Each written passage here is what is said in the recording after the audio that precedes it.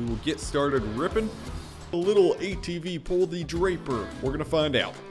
We're rolling on beans. Good morning, guys, and welcome back to some American farming. Do a freaky little dance move to start this video off. As you guys can see, me and Bo are actually on a different farm. We're at our neighbor's farm, and he was renting the feed wagon. He wanted to try out the Meyer feed wagon, so we pulled it over here with the pickup truck. He tested it out a little bit, and we're gonna take it back to the farm. But we have soybean harvest to start today, and then we have a lot of field work we gotta knock out. I don't know how many acres of soybeans to knock out for harvest. And we don't have a soybean draper even, so I'm gonna go buy a draper quick, and then we're gonna start with probably some fall tillage, either some chisel plowing, or we'll just start getting anhydrous on it. So that's the plan for today. Bo's in the back, he's just having himself a good old time. And we are trucking. There's some cool new DLC that's gonna be coming soon, guys. I think you guys are gonna like it. And also, people have been asking about farm sim videos. Yes, I will be playing farm sim still. I love that game. I also love American farming, so we're gonna be playing both. But I will still be playing farm sim. We'll still be doing mine videos. We'll still be doing all that. So currently in the cow calf pen, we do have some calves, and they are close to being moved over to the next pen. Oh, check this out. So in the calving pen, these guys are yearlings, which means they are ready to go, and they can get transferred over to this pen, the feedlot pen. Okay, so we're gonna do that right now. Now, I don't have like a mini trailer to transport them, so we're gonna use a semi. I just have one big livestock trailer that's on the semi. So that's what we're gonna do. We're gonna fire up the semi, and we're gonna move it with this. Question, do you guys like first person, which is this, or third person better, which is this camera view? I don't know. I like third person better, but some people like playing in first person better. It's just a preference. Let me know down below what you guys are liking. So, equipment run through. We did buy a new tractor, a QuadTrac 600. We got in the shed, and we got it on the grain cart. We got it on the Brent 1596. And then on the planter tractor, we did get a row track instead. And I sold off the Magnum. So we have a 470 row track on there. On the 1265, 36 row planter. And then we have a versatile 620 wheeled, not DeltaTrac, out there as our big 4-wheel drive. So we did some switching up of some equipment. And then we do have two 1206s, a little ATV, and then we have, somebody stole my dirt bike. It was in here. I did have a dirt bike in here. Okay, so we got to back the semi up and load up these yearlings. Just transfer them over. Simple as that. And I got Bo, my right-hand man. He's ready to go too. We'll tap that. And I'm just going to hit load wind, that button down there. I'm going to hit load wind, and that'll load all the yearlings, and then the cows will stay in there. Unload all. Perfect. And then if we look in the barn, we have 36. So we have some steers, and then we have some yearlings. These steers need feed, though. If you look at feed, we do not have feed right now. We need to get feed for these guys. Okay, back on in here. One thing I do wish these doors on the shed was just one big machine shed door. And that is 100% my fault. There we go. Should be good. Shut the garage door behind us if Bo's coming. Did I trap Bo in there? I might have trapped him. Oh, Bo. He just wants to lay under the QuadTrac. Okay, Bo. Just sit underneath there. That's fine. Now I do have a header trailer, but I only have one. And I have a corn head, and I need to go get a bean head. So that means I think we're going to have to just put the corn head on the ground for now. I kind of have this spot over here as my outside storage. It's just like this grass spot, and it works pretty good. So I think this is where we're just going to drop it for now. Just drop that off, and then we need to go buy a bean head. Because I'd like to at least get a hired worker starting on soybeans here. Now, I could pull this all the way over there. You can actually move this with your ATV, but I think we're going to pull it with a pickup truck just to be a little more realistic. And then we'll disconnect the Meyer feed wagon and hook up to the header trailer. Skrrr. Come on, turning radius, man. Okay, down the road we go. We'll see you, Bo. This is the field of beans we got to harvest. So as soon as we get back with this draper, I'm going to be harvesting this field of beans. If you guys are wondering, I'm playing with a controller, and controller is so much better than using your fingers to play with. And case draper, which I'm not sure requires 400 horsepower, which we should have. We're gonna purchase it, 97,000, and then we'll get somebody from the dealership to load us up. And the good old sales manager at the dealership is Dale Elderson. Hey Grant, yeah, I'll get you loaded up here. Thanks, Dale. Appreciate it, man. Okay, we got Dale to load us up there. We should be loaded. Everything should be strapped down, I'm thinking. Got the draper looking good, looking good, looking good. It's hanging off the edge a little. Actually, No, it's not. It's good. It's kind of nice. This trailer like automatically just extends out, just the way the game is built. Works good. If you guys don't know, he's actually Chet Elderson's long lost cousin, Dale Elderson. Okay, we're gonna hit the road. We do up to 55 mile an hour with this trailer, so it works good, and the truck can easily pull it, of course. So we'll be back to the farm in no time. This is one of the fields we got to get started working here. Working ground on, but at least I want to get the beans harvested over here. It's kind of like an awkward side hill that comes off the shed, so it might be a little tough to get attached to the draper, but we should be good. There we go. Back her up. I'm going to move the truck and just park this out of the way. We'll probably park it in the grass over there. There we go. For now, that should be good. Okay, boys, it is bean time. We're going to try and avoid these poles with the draper. We should be good. If we hit a trash can, it's okay. We can tip it back over. But we just need to get into the field and start entering. Make sure there's no cars coming. Should be good. And we didn't even hit a trash can. Oh. I went to harvest beans, and this is a new mistake. And it wouldn't harvest. I'm like, what the heck? And I realized I got corn in the tank still. If you look back there, we got corn in the tank. It's probably a no-go mixing beans with corn. So we're going to go dump this real quick. We technically only need one wagon, but both of these are connected, so I'm going to leave them connected. We'll just run over the combine real quick, and we'll get some corn loaded. Perfect. Okay, we should be good to harvest beans now. Okay, here we go. There we go. Now we got some beans harvested. Perfect.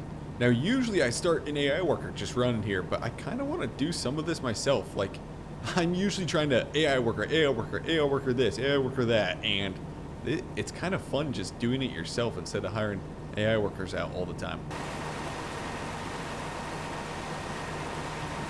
Now, I'm pretty sure we put on the correct fertilizer here, so these beans should be pretty good yielding. Beans don't yield as much as corn in real life, and that's the same way in this game, but they'll be pretty good yielding for a bean crop, we'll say. Probably in that 65, 70 bushel range.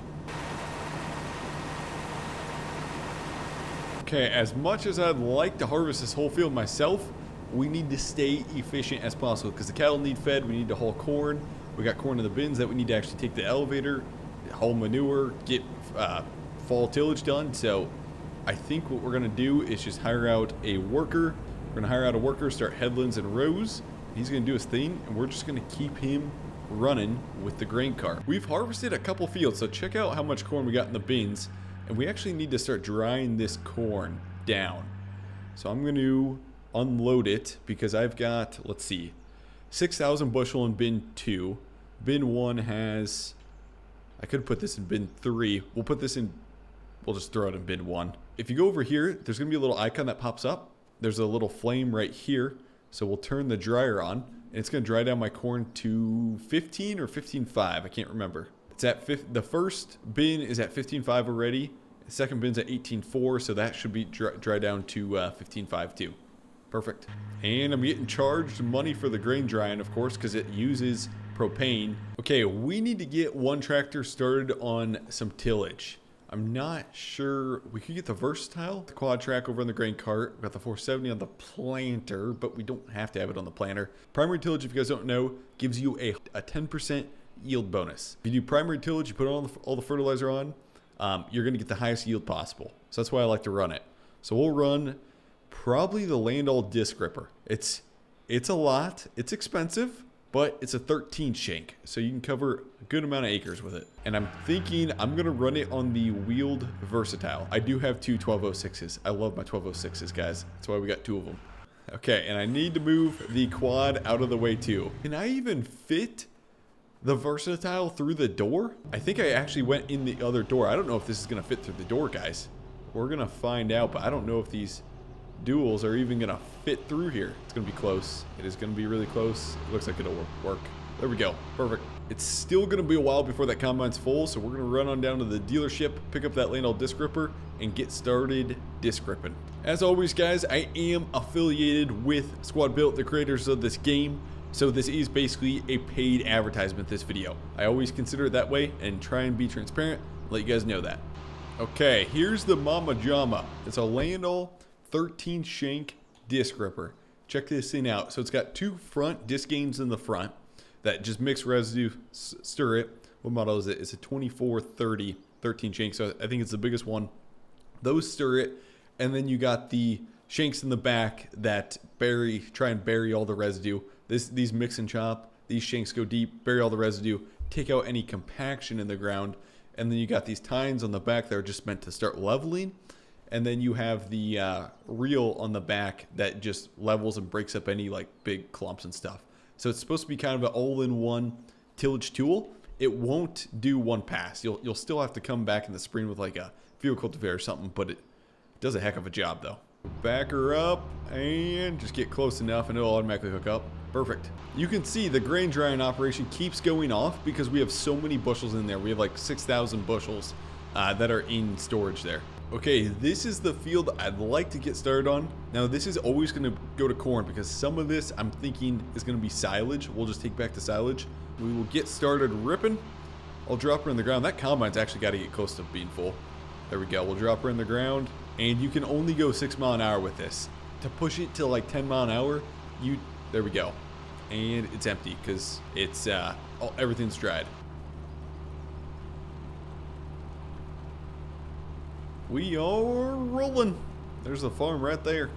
You know, we could get 2 disc rippers started. I could have the AI going, and then we could buy another disc ripper to run on like the 470 road track, maybe a smaller one, like an 870 or something like that.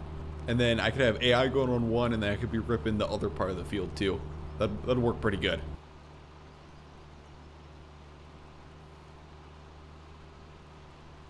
Love that view. You got the Versatile, the Landoll, and then you got the farmstead in the background. All American, baby.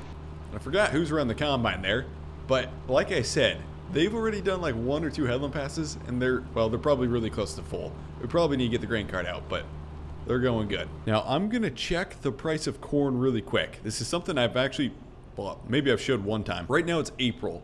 Once I get to like June, July, I need to start selling some of this corn because it's gonna shoot up to like $6.60, almost $7 come July. So yeah, we'll sell it, and then we need to see what elevator, either main elevator or ye olde mill is what we'll sell it to.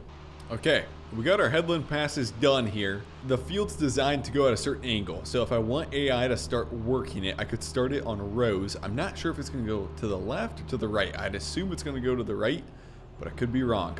So I'm gonna actually start an AI worker here. We will drop her in, and we'll go rows only, and then it's gonna, I don't know if it's gonna go left or right. We're gonna find out though, but I'll let him take over the night shift. And we got a quick run. I love the guy's running style. We got a quick run and grab a grain cart real quick because this guy is going to be full over on this bean field.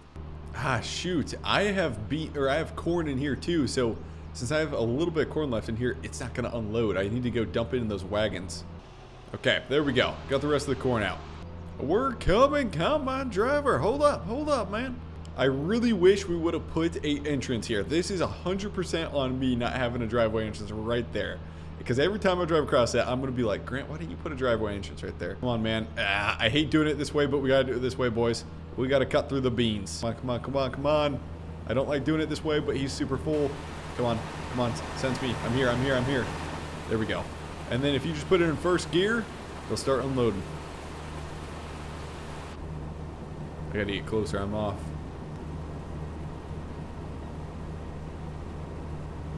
Okay. He is empty. We're gonna get out of the beans because I hate doing it like that. Okay, it is morning now, and there's just so much to do. I can never keep up with it. We gotta feed cattle, get these guys fed. We have a bunch of cattle feed in the silos, I'm pretty sure. Heck, I can check, but like, check this out. Cattle feed. We've got 94,000 pounds of cattle feed in there. So trust me, we got a ton.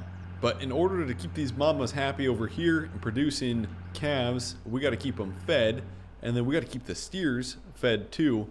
Over there, there's just a lot. We kind of need to get a bigger cattle feed trailer, in my opinion. Feed these guys, and we'll load again. Feed them again. Okay, that was my 3rd wagon load. These guys, if you look in the feed bar, bottom right hand corner, these guys are basically full. They should be good. Okay, we will go feed the feedlot. Now, because there's so many cattle in here, so many steers, yearlings, like, it's tough to put a dent even in the feedlot number. I mean, these guys take a ton of feed. One down and many to go. Okay, we're going to catch the combine. Combine's going to be full pretty soon here. We're going to keep catching it. This isn't that big a field, guys. And with beans, like, I don't even think we'll get a full grain cart load here. Like, it's really just not that big a field. Oh, sped up too fast. We're spilling. There we go. Yeah, we're rolling, though. We're rolling on beans. And I'm guessing he should be close to empty. We'll split ways. Okay, we're cleaning up a couple of the AI workers' mistakes. Sometimes it has a tough time when it's a four-wheel drive that pivots in the center, getting it perfectly. And I think if I would have had the AI worker do the headlands itself, it would have done more laps than what I did before we started on rows, and it would have been a lot better. To get a perfect AI worker and do odd-shaped fields like we did, oh boy, it is so tough. We spent, seemed like months and months and months on AI workers trying to get them perfect. It is so challenging. That's why if we just had square fields and just put a bunch of grass around the fields, the AI workers, oh, that'd be so much easier if they just went straight across the rows, didn't do headlands or anything like that. But we thought it was worth it for realism to do odd-shaped fields and have them do headlands and stuff. So, oh boy, was it a struggle though. Okay, this field is done. I'm gonna have the worker start on the next field over here, which would have been corn. Yeah, I'm going to have him knock out that field, that long rectangle field right there. Part of this we took off of silage, so that's why there's no crop residue there, right around the edges, because we took some of that for silage. Drop her in, let her go, and we'll let Mason go to work. I think it's going to be a different name, but I'll call him, oh, it's Mason. Perfect. Get to work, Mason. And we are done with beans on this field. Beans are complete. We'll go unload the combine, and then we don't have any more crops to harvest until we get some more stuff growing here, so we got a lot of planting to do. Do not make fun of me for this soybean texture, guys. This is kind of what a field looks like. This is a real life photo of like a field I took, and we use that for the texture. Because theoretically, especially if it was no-till, there's actually a lot of corn stalks left over even after soybean harvest on the ground. There's just usually a lot more bean stubble too mixed in with it. But it kind of looks good if you don't look at it too closely. Okay, we'll keep on feeding the cattle. We need to get this bean head off of here, so I am going to line this up as best as I can. And heck, we're just going to use the ATV. Well, we can't use this one. We'll use the other utility ATV, because this one doesn't have a hitch on it. Otherwise, I would use this one. Get on, Bo. Let's go, man. The dog can ride on the ATV. Oh, man, I love doing unrealistic stuff like this. He'll even hang on if you're doing 50 mile an hour and hitting like a 30-foot jump. He'll hang on there. Bo. Good old Bo. Okay, let's see if the quad can pull the header trailer along with the draper. Theoretically, in real life, this would be a heavy load for it, but I think even in real life it could pull this. I'm pretty sure it could pull it in real life. We're gonna figure it out, even though this is a video game. Oh gosh, there we go, perfect. That disconnection was not the smoothest there. Okay, combine is going in cold storage. I don't know if it's gonna fit in here, but we are gonna sure as heck try it. Yeah, I have no clue. It's gonna be close. Oh gosh, this is gonna be really close. It's gonna be really close. Come on. Okay, it fit. You guys didn't see nothing. You didn't see nothing. There we go. Okay. For now, yeah, we won't need it for a while, so cold storage it is. And the question is, can the little ATV pull the draper? We're gonna find out.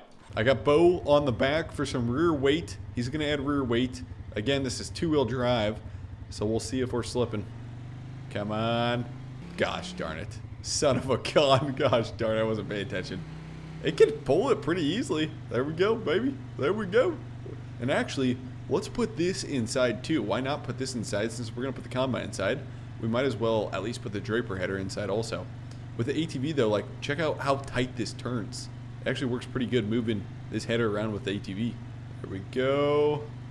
There we go. Just swing as wide as possible. Okay, the only thing is, I might try and back it in the corner there. It's going to be tough, but I think with the ATV, I might be able to back this thing in. We're going to see. Come on. I might be able to get in this corner here. This is like the 5th attempt to get in the corner with the ATV. And I think I can do it. We're doing it. Just slow movements. That is good enough for me. I am calling that. There we go. Perfect. Okay, guys. The cows are fed. We got harvested. And Bo's doing a moonwalking back there. But anyways, thanks for watching this episode, guys. I plan to start a series, so let me know what content you want on this. I kind of want to start from scratch. I know it's going to be tough, but I'd like to kind of start from scratch or start a dairy farm because I kind of just jumped into this farm. So I love this farm. This is probably my favorite, but I might try something different. We'll see. Anyways, thanks for watching. And as always, if you're interested in the game, it is on the App Store and Google Play Store. Although I'm sure if you're watching this by the end of this video, you probably already have the game and you're probably playing it. So anyways, thanks for watching. And hey, we'll see you in the next one.